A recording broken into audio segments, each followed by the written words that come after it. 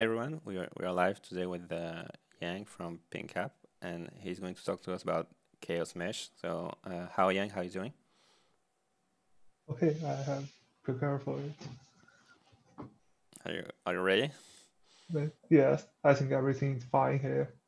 Okay. Where are you located right now? I look at my screen, and my camera is at the left bottom part of the screen. Maybe the aspect is quite strange. Okay. No, I meant where are you located in which city? Oh, oh, I am in Hangzhou, China. Oh, There. okay. Cool, cool. Well, I will let you start your presentation, and then we will take questions if there are any. Oh, yes. I'm in Hangzhou. Okay. Okay. Thank you, Peric. Okay. Hello, everyone. My name is Yang Keao, and I'm so glad to be here and give you guys an introduction to Chaos Mesh.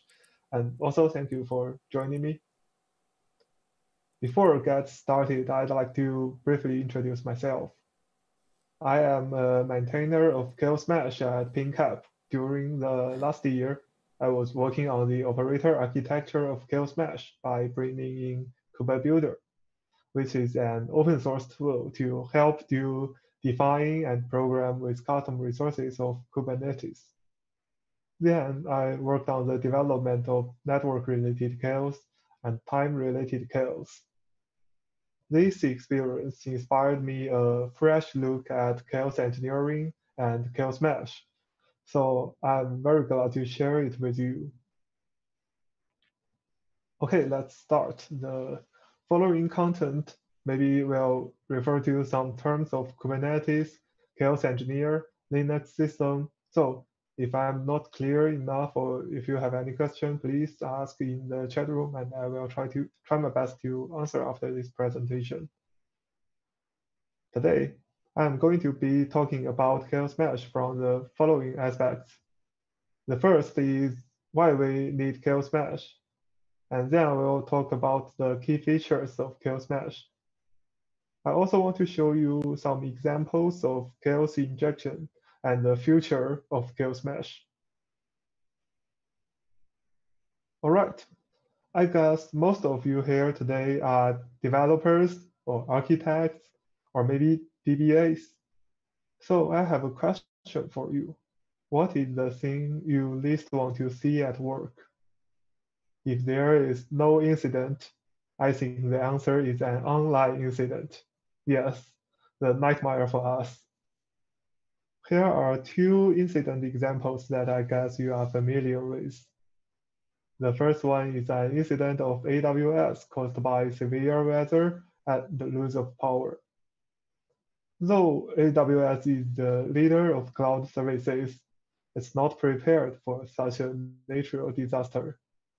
Excellent developers and the technology of software engineering can decrease the possibility of bugs in software, but can do nothing on hardware outage or on natural disasters. The other example is about the service outage happened to GitHub. This is a great description of chaos. The loss of connectivity continues only 43 seconds, but leads to 24 hours of services degradation. As the software gets more and more complicated with the adoption of cloud computing and microservices, the damage of a small incident becomes quite unpredictable. But programmers are a group of people who never say die. What can we do for these incidents? How can we prepare for these incidents? Chaos engineering gives you an answer. Breaking your system productively. Well, you may agree that we need chaos engineering, which means we should inject error on a system and emulate incident on a system in order to build confidence in the system's capability to withstand turbulent conditions in production. But how could we emulate the incident environment? How could we inject errors to a running system?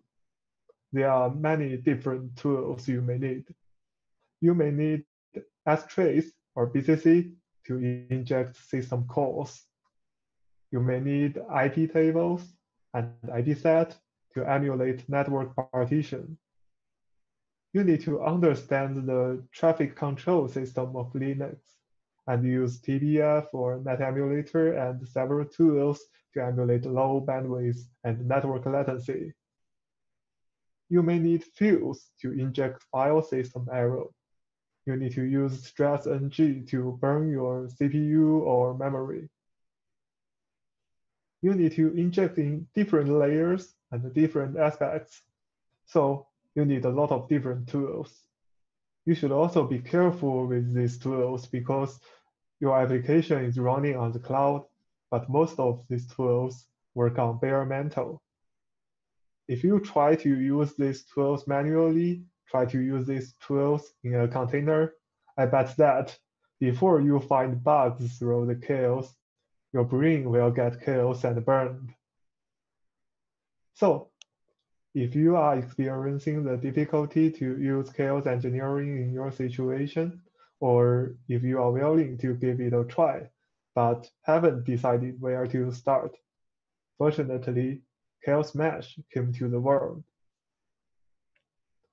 Chaos Mesh is a cloud-native chaos engineering platform with a powerful chaos toolkits and friendly interface to use and program. These highlighted words are three key features of Chaos Mesh and are also the design targets of Chaos Mesh. Next, let's explore these features one by one. Firstly, let's talk about the cloud native. Cloud native is the most clear feature of them. Our softwares will run on the cloud, so we also should test them on the cloud. Chaos Mesh highly depends on Kubernetes. It runs in a Kubernetes cluster, and the components of it are scheduled by Kubernetes. Second, all Chaos Mesh experiments of Chaos Mesh are pod-wise or container-wise. We will not affect other services running on the same machine with the target pod or container unexpectedly. This feature brings us a lot difficulty in development as the isolation ability of Linux processes is not enough. Though there has been namespaces and C groups. And Chaos Mesh can be deployed with Helm, which makes the installation very fast and easy. As you can see, we install the Chaos Mesh with only one line commands. Okay, next. Chaos Mesh is also featured with a very friendly interface. All the Chaos experiments are managed as custom resources, which means if you are familiar with Kubernetes, you don't need any other language to create or cancel a pod experiment. The interface of Chaos Mesh is same with other resources such as pods or deployments. So you can create, delete, list the chaos experiments in the same way with pods. You can use kubecontrol to operate them, just like here. You can also use Kubernetes Go client to manage it in a programmable way, just like I showed here. As a chaos engineering platform, I believe the chaos toolkits are the basis of its competitive strengths.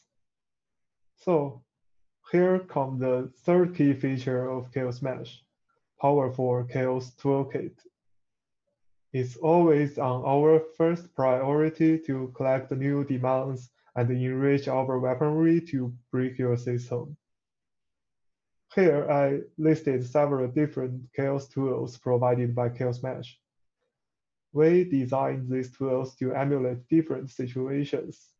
With these tools, you will be able to drill many incidents before running in production, such as training for loose network connection or training for kernel fault.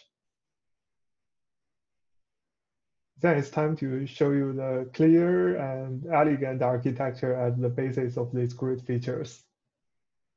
Chaos Mesh contains a controller manager, which will watch all the Chaos custom resources and perform Chaos actions. When the specified kinds of resources, such as network chaos or pod chaos, when they are created or updated, Kubernetes will notify the controller manager. Then the controller manager can get and read your chaos definition and runs the implementation of it. Chaos Mesh will also deploy a daemon set to set up daemon on every node.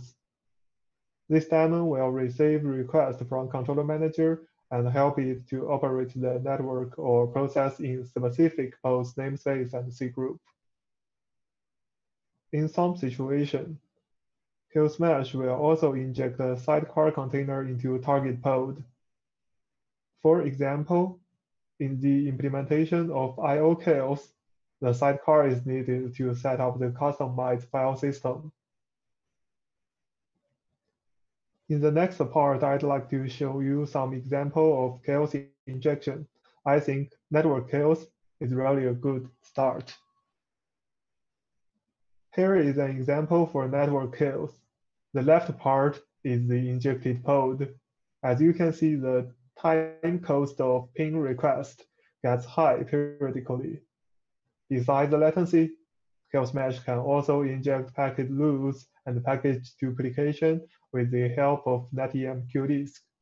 And Chaos Mesh can also shape bandwidth with TBF traffic control.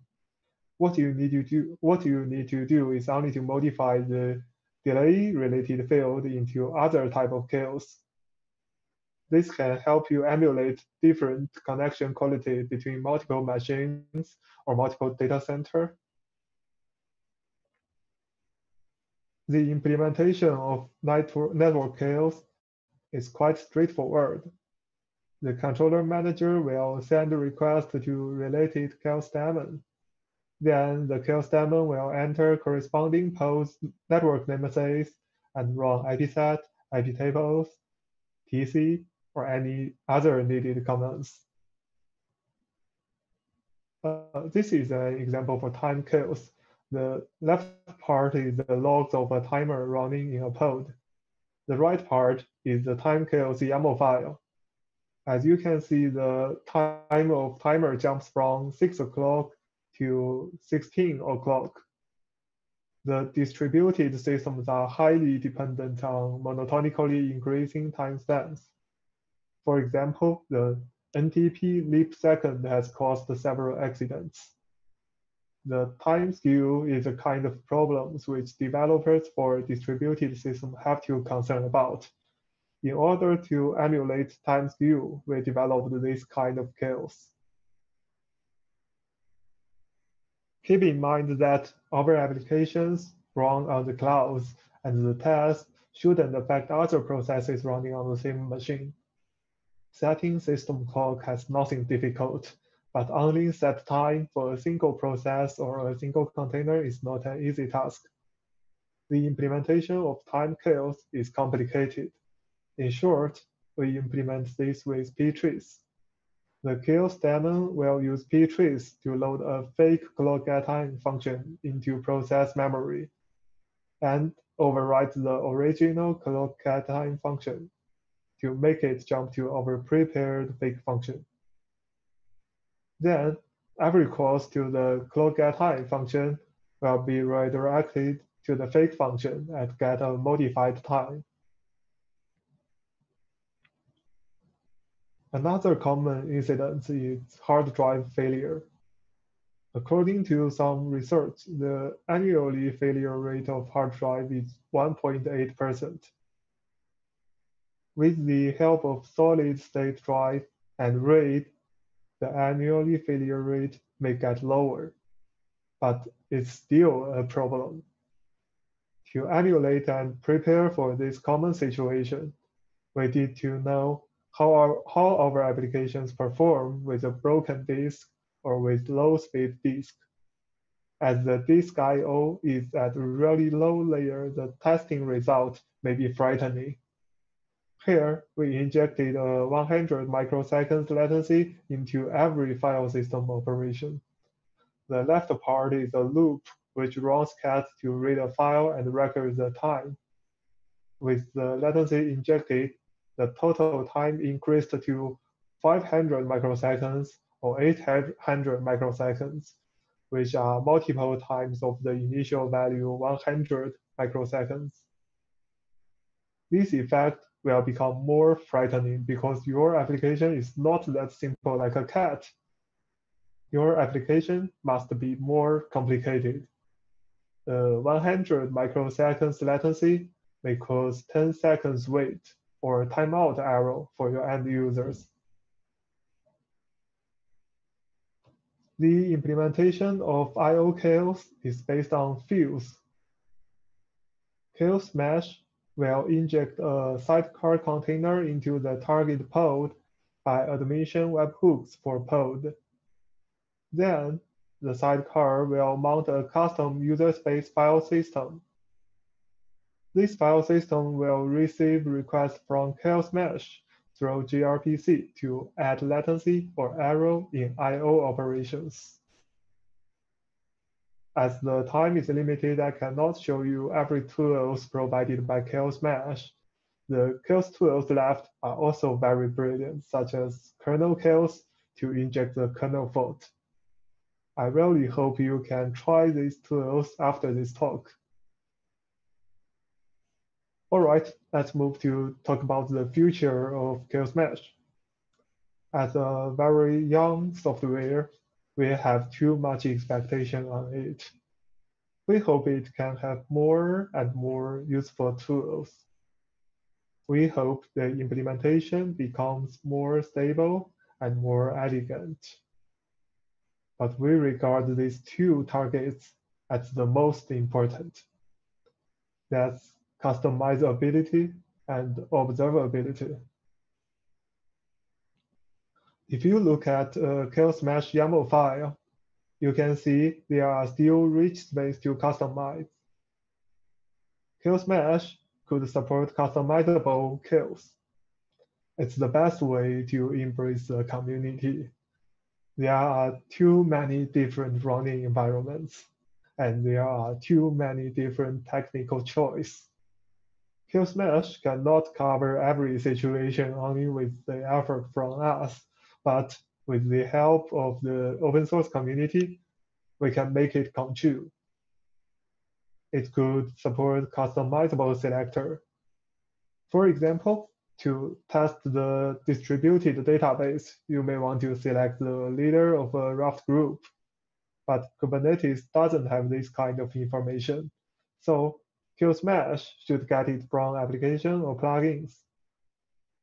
The last part is customizable scheduler. I think this is somehow come true. Chaos Mesh has supported one-shot chaos, which means that if you apply a chaos without duration and scheduler fails, this chaos action will be applied immediately and will be recovered after it's deleted. So any programming language with a Kubernetes client can be used as an extended scheduler. The other important part is observability. One of the greatest benefits that you can gain from chaos engineering is that you can observe how your application will perform before facing the incident. You can observe whether the impact of chaos is acceptable, and then you can decide how to make progress for your application. As a chaos engineering platform, I think it is the duty of Chaos Mesh to help you to learn to observe the impact of chaos. But how?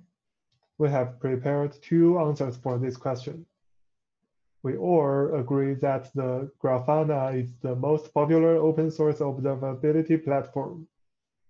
We can provide Grafana plugins to integrate chaos events as annotations in your existing Grafana dashboards.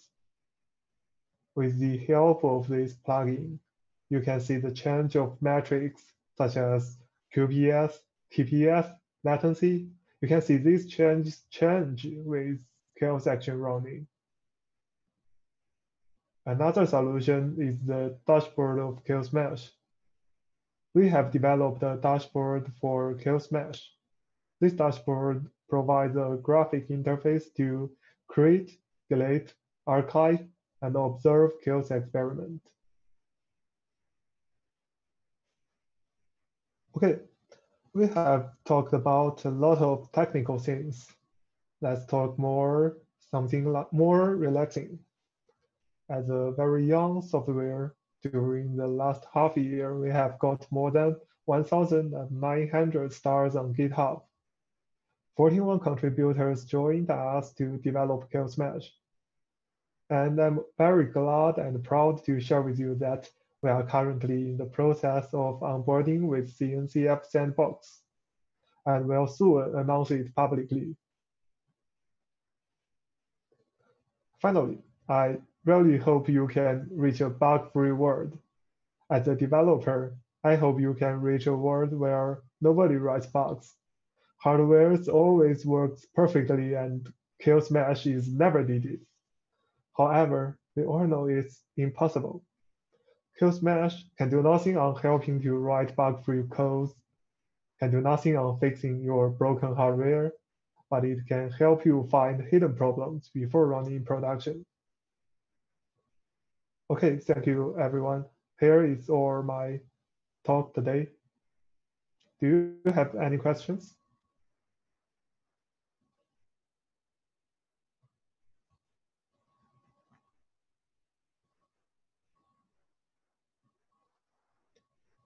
Oh yes, we can do CPU burn kills with the help of stress-ng. We will, have one. No, I haven't shown before. Uh, Sorry, we support this kind of kills. We support stress kills by entering the target pose C group and target pose PID namespace and run some software such as stress-ng to eat the CPU and memory.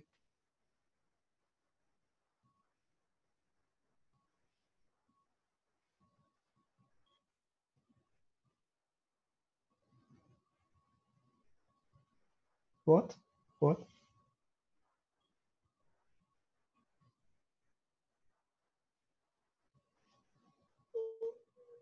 No, I think I don't run it in a production environment. Though the discipline of chaos engineering asks us to run tests in production environment, but for a database company, it's too dangerous for us. And we run chaos engineering for our company's product TiDB. Do you know it's a distributed database? And we have integrated chaos mesh into our testing framework of TiDB, and we run it every day. We run it continuously to find these bugs.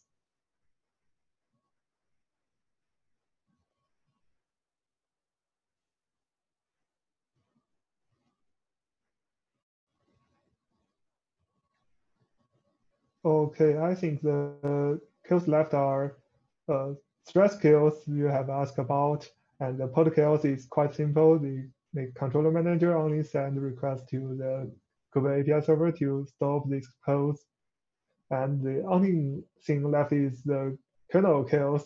The kernel kills, we develop it with the help of eBPF, and and when the user apply a kernel kill CMO file, the controller manager will send a request to a container to a sidecar container, and the sidecar container will use eBPF to inject some kernel fault, such as the error on the syscall or error on some in kernel function calls. And I think they are all added the kernel kills. I think they are all our tools, nothing more.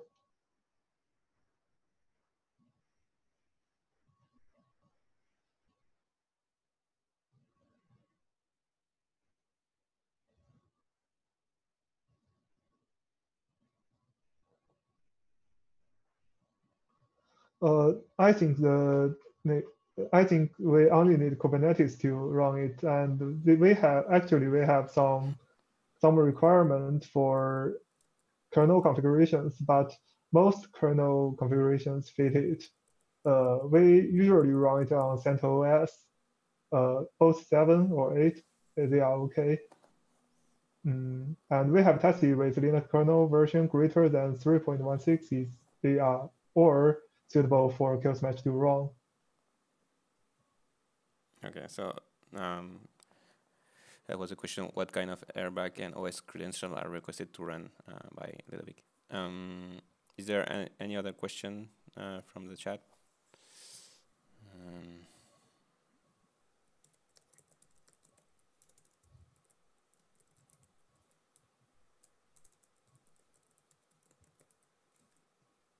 Can you hear me now?